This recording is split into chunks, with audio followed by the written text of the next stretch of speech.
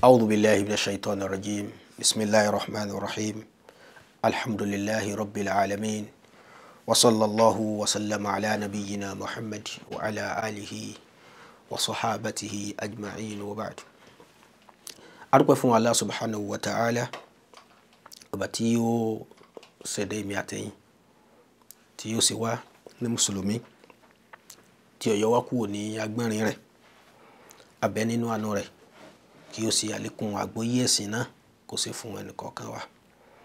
Ìkẹ́ àti ìgẹ̀ fún Ànábì wa Muhammad sallallahu alayhi wa sallam, ẹni tí Ọlọ́run Ọba àlékè ọlá rán sí gbogbo ayé pé kó máa jẹ́ olùfúnni ní ròdùnú, olùkìlọ̀ fún wa, kó máa lé wa kúrò níbi tí Allah subhanahu wa ta'ala tó lóhùn ọ̀fẹ́. Ẹ̀yin ọmọ ìyá mi nínú ẹ̀sìn Islam tí àjọ ń bára wa lọ níbi ntàpẹ ní durusun fil aqeedah. Àrùpé orígun ẹlẹ́ẹ̀kejì ní adé níbi ìgbàgbọ́ tí ṣe al-iman bil malaika. Ẹ̀rí ìgbàgbọ́ sí àwọn màláíkà nínú àwọn àlámọ̀rí tí ó jẹ́ pé tá ń pè ní ìgbàgbọ́ wa, gbogbo ń ta fẹ́ ṣẹ̀sìn lé lórí nínú àwọn tí ó dúró lé lórí òun náà nìyẹn. Lẹ́yìn ìgbà tí a bá ti ní ìgbàgbọ́ tí a gbà lódodo wípé ẹni tí ìjọsìn òdodo tọ́ sí òun náà ni Allah subhanahu wa ta'ala, Ànábì wa Muhammad sallallahu alayhi wa sallam tí a sì gbà pé òjíṣẹ́ Ọlọ́run ni, ẹrúsìn rẹ̀ ni. Ìtọ́kàn náà ni àwọn màláíkà. Àwọn màláíkà tí a sì dárúkọ yìí ní ìkan nínú àwọn ẹ̀dá Ọlọ́run òun náà làwọn náà. Alamun minal alamin, àgbáyé kan nínú àwọn àgbáyé t'Ọlọ́run Ọba àlékè ọlá tó dá. Bákan náà ẹ̀dá táwọn wá jẹ́, àgbáyé táwọn jẹ́ àgbáyé tó jẹ́ pé tá a lè rí ni. Bákan náà Ọlọ́run Ọba àlékè ọlá ó dá wọn láti bí ìmọ́lẹ̀ ní ó fi ṣe kíni ó náà ló fi dá wọn. Bákan náà òun náà sì pé Ọlọ́run nínú ẹ̀sà t'Ọlọ́run Ọba àlékè ọlá tó ṣe fún wa òun náà ni pé wọ́n máa ń tamathala oríṣiríṣi àwòrán, òun náà ni wọ́n máa ń gbé wọ̀ lóríṣiríṣi àwòrán màláíkà bọ́lọ̀ ń ṣe dá wọn. Àwa léèyàn gẹ́gẹ́ bí hadithu Jibril tí a kà tí ìgbà tí ó wá bá Ànábì wa Muhammad sallallahu alayhi wa sallam. Bẹ́ẹ̀ náà ni Rasulullah sallallahu alayhi wa sallam, Ànábì náà jẹ́ àmọ́ pé ó ti rí wọn níbi Ọlọ́run Ọba àlékè ọlá bí ó ṣe dá wọn. Nínú ọ̀rọ̀ Ọlọ́run subhanahu wa ta'ala ní suratu Ali Imran, Ọlọ́run shahida Allah annahu la ilaha illa huwa wal malaikatu wa ulul ilmi qa'iman bil qist. Ọlọ́run Ọba àlékè ọlá ó sọ nínú ọ̀rọ̀ rẹ̀ pé òun Ọlọ́run Ọba àlékè ọlá ó ń jẹ́rìí pé òun ọ̀kan ṣoṣo òun náà ni ìjọsìn òdodo, òun náà ni ó tọ́ sí. Bákan náà òun náà ni pé àwọn màláíkà gan bẹ́ẹ̀ náà ni àwọn t'Ọlọ́run Ọba àlékè ọlá tó fún ní ìmọ̀ tí wọ́n á dúró lórí déédé, tí wọ́n ń ṣe déédé, tí wọ́n ń ṣe dọ́gbadọ́gba. Bákan náà Rasulullah sallallahu alayhi wa sallam sọ nínú hadith tí Muslim tí ó gbà wá pé khuliqatil malaikatu min nur wa khuliqal jan min marijin min nar wa khuliqa Adam mimma wusifa lakum. Àwọn màláíkà tẹ́ rí yìí o, àtàyè ibi ìmọ́lẹ̀ l'Ọlọ́run Ọba àlékè ọlá náà ni wọ́n ti dá wọn. Láwọn àlùjànnú tá a sọ yìí níbi iná òun náà ni wọ́n ti dá wọn. Ànábì Adam alayhi salam wọ́n dá láti ibi tí wọ́n ṣàlàyé fún yín. Kí ni wọ́n ṣàlàyé fún wa nínú al-Qur'an? Ọlọ́run ṣàlàyé fún wa pé omi àti yẹ̀pẹ̀ iná ni kíni o náà ló ń fi ṣe ẹ̀dá Ànábì Adam. Àwa náà wá ń kọ́ látara Ànábì Adam alayhi salam òun náà làwọn náà ti ṣe kíni o l'Ọlọ́run Ọba àlékè ọlá ló ti wá sí ìṣẹ̀dá tàwa náà. Àwọn màláíkà tí a sọ yìí ọ̀ranyàn ni fún wa ká nígbàgbọ́ pẹ̀lú wọn ijmalan lápapọ̀, ká nígbàgbọ́ pẹ̀lú wọn tafsilan nífọ̀síwẹ́wẹ́. àwọn tá a mọ orúkọ wọn á gbà pé ntí wọ́n jẹ́nu gẹ́gẹ́ bí Jibril, Mikael, Israfil, Malik àti bẹ́ẹ̀ lọ nínú àwọn tí a mọ orúkọ wọn nínú àwọn màláíkà.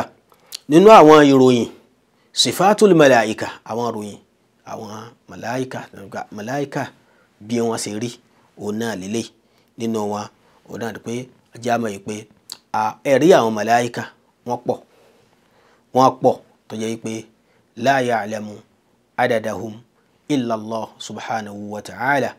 Kò sí ẹni tí ó lè mọ òǹkà wọn àfi ọba tí ó dá wọn. Bẹ́ẹ̀ kan náà sì ní walahum awsafun kathira, bẹ́ẹ̀ ni wọ́n sì ní àwọn ìròyìn tó pọ̀. Nínú àwọn ìròyìn òun náà ni pé anna lahum ajniha, wọ́n ní ìyẹ́, wọ́n ní ìyẹ́. Ọlọ́run náà ṣàlàyé rẹ̀ fún wa pé wọ́n ní ìyẹ́ mathna wa thulatha. Ọlọ́run sọ pé uli ajnihatin mathna wa thulatha. Àwọn màláíkà tá a sọ yìí o, wọ́n ní ìyẹ́ méjì, mẹ́ta, ó jù bẹ́ẹ̀ lọ gẹ́gẹ́ bí anabi sallallahu alayhi wa sallam bó ṣe ròyìn malaku Jibril fún wa. Bákan náà annahum yas'aduna wa yanzilun, wọ́n gọ sánmà wọ́n sọ̀kalẹ̀. Bákan náà annahum yuhibbun wa yabghidun, wọ́n máa ń nífẹ̀ẹ́ bẹ́ẹ̀ náà sì ni wọ́n máa ń bínú. Torí pé àríkà nínú hadith Rasul sallallahu alayhi wa sallam tó sọ fún wa pé bọ́lọ̀ ń bá nífẹ̀ẹ́ yàn tó bá nífẹ̀ẹ́ dá rẹ̀ yóò sì pa àwọn màláíkà rẹ̀ láṣẹ pé kí wọ́n máa nífẹ̀ẹ́ rẹ̀ kódà àwọn èèyàn tí ń bẹ lórí ilẹ̀. Ìdẹ́n a jẹ́ pé wọ́n á máa fẹ́ràn nǹkan. Bẹ́ẹ̀ náà ni tọ́lọ́ bá ń bínú sí kan nínú àwọn èèyàn yóò ní àwọn màláíkà náà máa bínú sí kódà àwọn èèyàn tí ń bẹ lórí ilẹ̀. Àwọn màláíkà wọ́n ń ṣe dùá, yusallun wa yastaghfirun, wọ́n tọrọ àforíjì Ọlọ́run Ọba àlekèọlá. Nínú àwọn iṣẹ́ tá màláíkà tí wọ́n máa ń ṣe nítorí pé tá a bá ń sọ nípa àgbàgbọ́ wọn, gbogbo àwọn tó yẹ kí a gbàgbọ́ òun náà ni, gbogbo tó yẹ ká mọ̀ nípa wọn òun náà nìyẹn. Nínú àwọn iṣẹ́ tí wọ́n ń ṣe òun náà ni pé malakul wahyi ń bẹ, nítorí pé òun l'Ọlọ́run Ọba àlekèọlá ló rán sí gbogbo àwọn òjíṣẹ́ rẹ̀, àwọn ànábì rẹ̀. Malakul wahyi ẹni tó jẹ́ pé malaku Jibril òun náà ni ó máa ń ṣe. Bákan náà malakul jibal èyí tó dúró tó yẹ pé Ọlọ́run Ọba àlekèọlá fi sí nkíà pé ilé òkè yìí o kó dúró bẹ́ẹ̀. Malakul nafkh ẹni tí ó fọn fèrè nígbà tí al-qiyamah Ọlọ́run tó bá dé. Bákan náà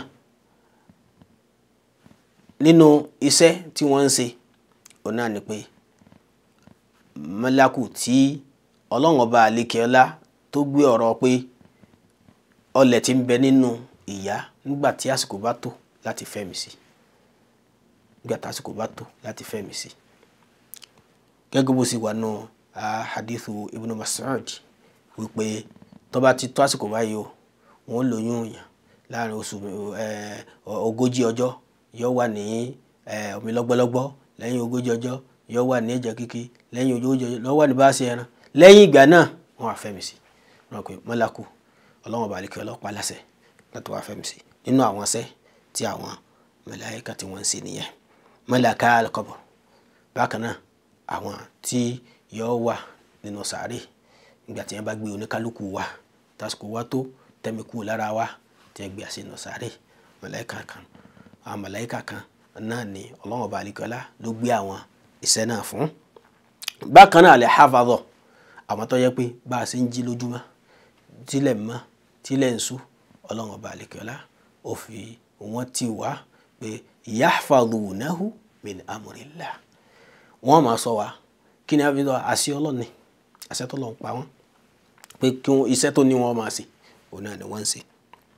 khazanatul jannati wan nar, àwọn màláíkà tọ́lọ́ ni wọ́n máa ṣọ́ àlùjánnà, àwọn tọ́lọ́ ni wọ́n máa ṣọ́ iná.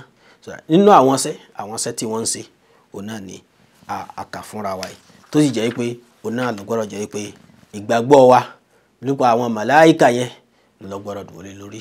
Ká má gbàgbé a sọ fún wa pé àwọn màláíkà ọlọ́run ọba àlekèọlá kò sí wọn ẹ̀dá kan nínú àwọn ẹ̀dá rẹ̀ òun náà ni wọ́n a'lamul ghaib tó jẹ́ pé àgbáyé tí wọ́n tó pamọ́ ni tá a lè ṣe kíni o tá a lè rí wọn.